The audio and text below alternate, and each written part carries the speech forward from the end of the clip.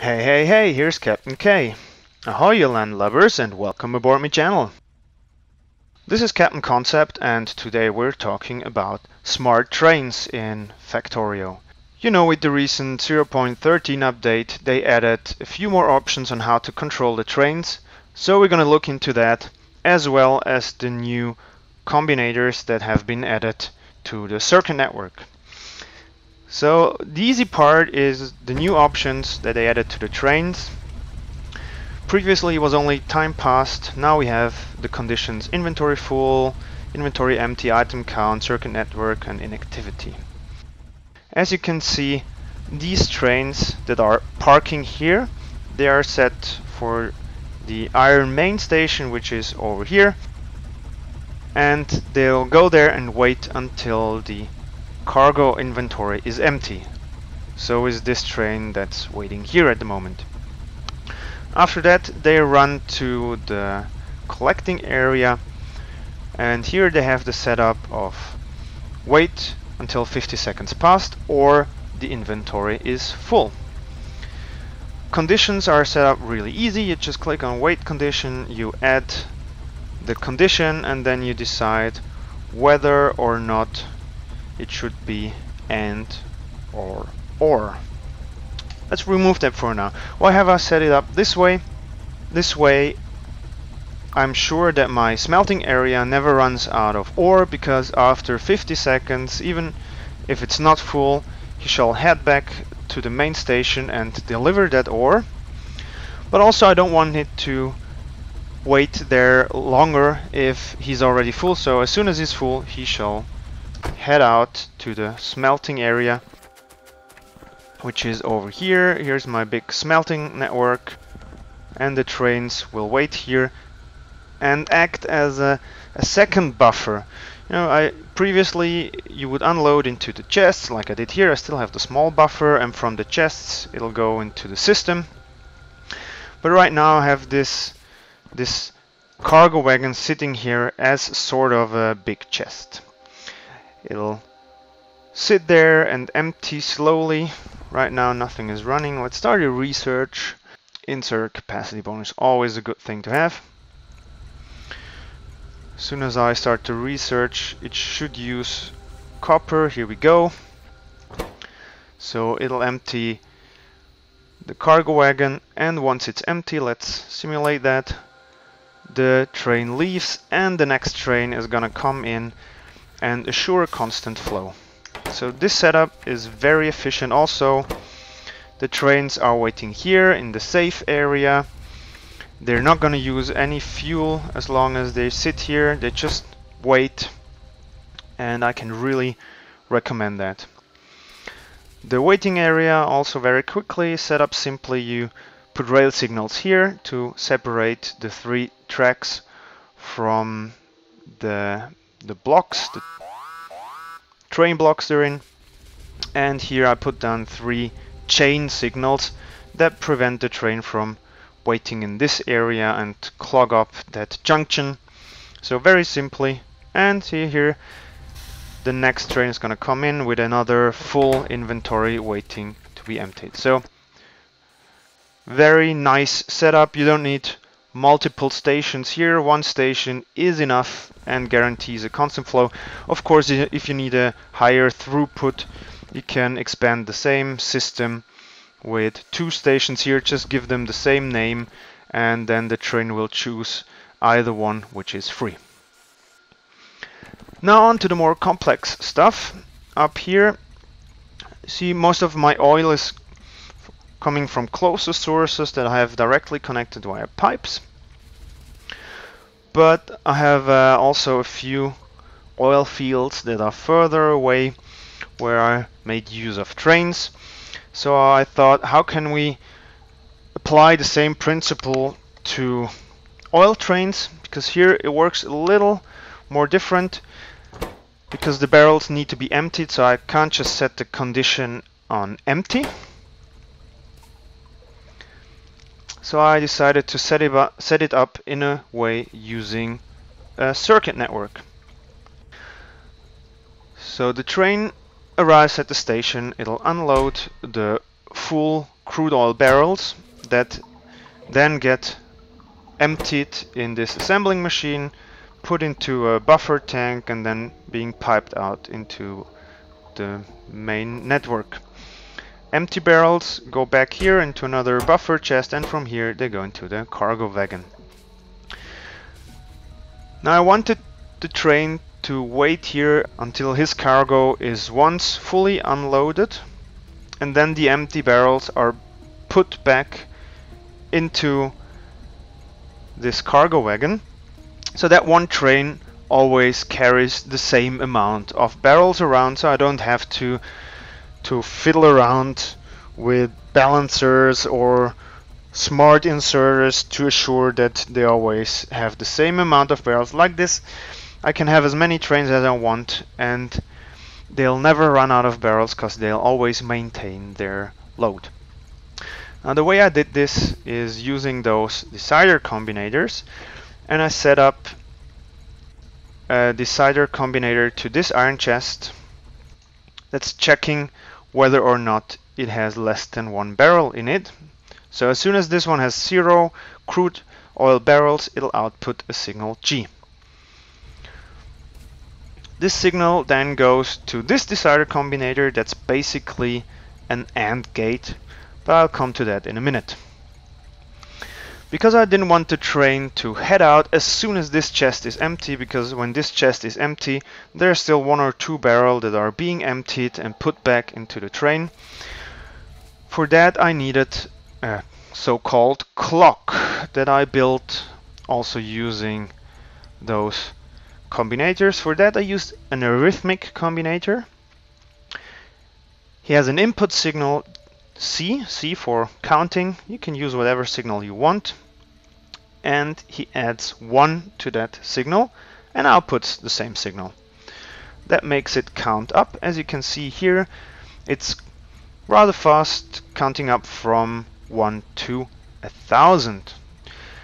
Now, why does it cap at 1,000? You can see as soon as it reaches 1,000, it'll reset to 1.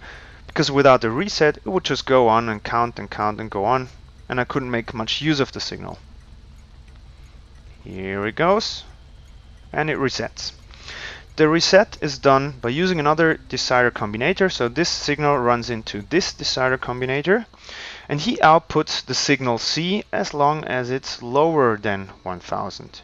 This number is arbitrary. You can set it lower if you want a faster clock, but as long as it's lower, it'll output the same signal C, which then the arithmetic combinator adds 1 and feeds it back into the loop. So this loop is counting up, but once it reaches 1,000, it'll stop. So we have only one output signal of C that then starts the loop again. You can't make it that it outputs 0 signal. It always starts at 1. So that's just the way they work. But with this loop, I could connect another decider combinator, and this decider combinator checks if the signal C is bigger than 990. So basically, if the signal is between 990 and 1000, it'll output 1 signal G. G for go. And this signal G, as mentioned, also goes into this decider combinator, and this decider combinator is an AND gate. That means only if this signal from the chest, so only if this chest is empty and the loop is between 1000 and 900, so that clock kind of gives us a delay, only if those signals together are active, so you could also say if G is bigger than 1, it'll output 1 signal G to the train. So this goes here, goes to the train stop with the mode of operation sent to train, and the train waiting condition is wait until signal G is bigger than 0. So if this one is go and the clock sends a go pulse, this one sends go to the train and the train will head out of the station. Let's see if we empty this chest. Where are we? 300, yeah. Let's empty this chest for now. So you can see this one now outputs a signal of G. This one is counting up, and this one has an input signal of G1, and it'll reach 1000 any second. So we have 2, and it's sent to go to the train. And the train is heading out, grabbing some new oil. Let's put that back. And here the next train is gonna come into station.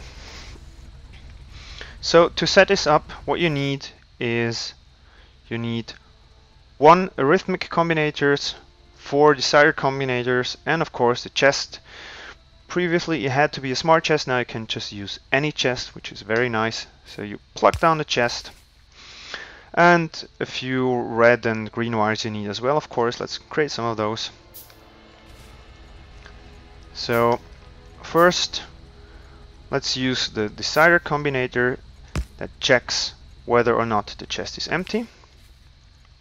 Then we build the clock here with the arithmetic combinator for the pulse. Actually, let's build it down here. So here we have the clock. These 2 signals go into the AND gate, but we don't want to route the clock directly into the AND gate. We want only a pulse, and for that we need the last decider combinator. Let's give them some power so they stop blinking. Here we go. And let's grab a few barrels to put in that chest. Here we go.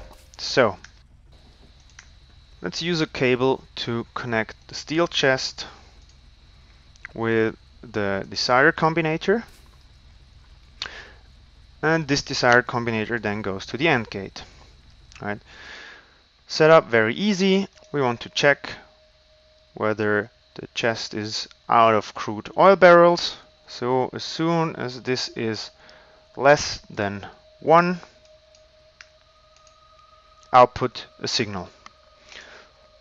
Let's use S here for signal, and it shall output 1. Now on to the clock. So let's connect the output of the arithmetic combinator with the decider combinator, and the output of the decider combinator with the arithmetic combinator. That gives us a loop, and the output of the arithmetic combinator also goes to the decider combinator. That's our count for the threshold. That'll then send the signal to the AND gate.